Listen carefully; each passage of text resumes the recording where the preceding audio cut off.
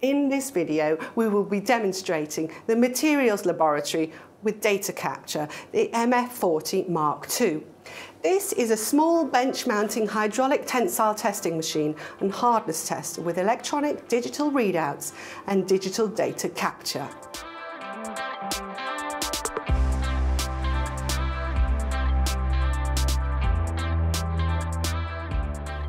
The tensile and hardness of a range of materials can be tested by stretching or compressing specimens to determine their properties. This apparatus is ideal for classroom demonstrations, but is also simple enough to allow students in small groups to work together independently on experiments. Watch as students apply force and brace themselves for the jarring snap and clunk as the specimen breaks. Conversely, see students strain as they apply force to test the hardness of the materials. Unlike many other engineering laboratory experiments, this product gives students a physical, visual and audible learning experience. The instrumentation connects via USB to a suitable PC, allowing live data capture with the included TecQuipment software. Let's take a look around the materials laboratory. The entire unit is mounted on a load frame that sits on adjustable feet and can be fixed to a bench. This is the hydraulic ram with hydraulic piping, an isolator valve, a non-return valve and a pressure direction valve.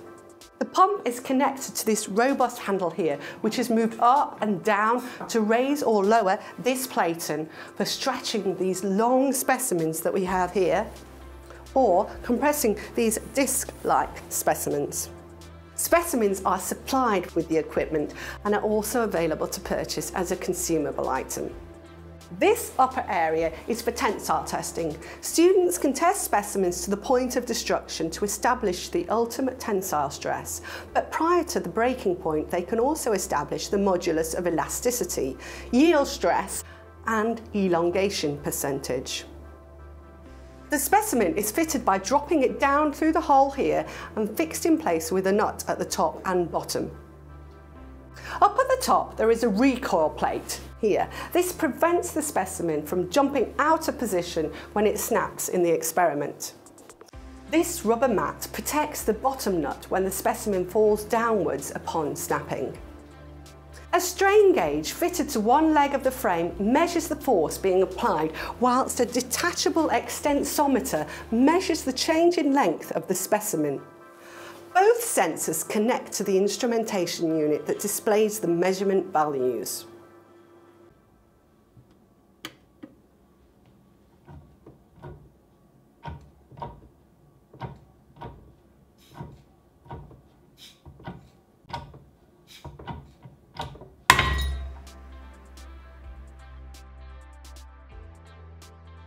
This area of the apparatus is for carrying out hardness testing.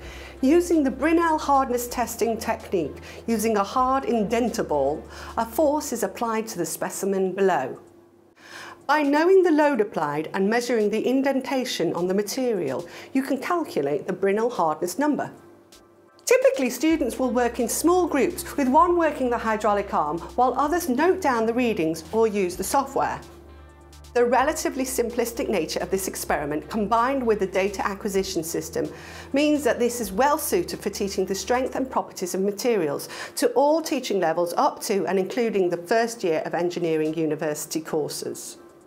For more information on the materials laboratory and other experiments in the materials testing and properties range from TecQuipment, including the universal testing machine, benchtop tensile testing machine and range of hardness testing equipment, click on the link in the description box below.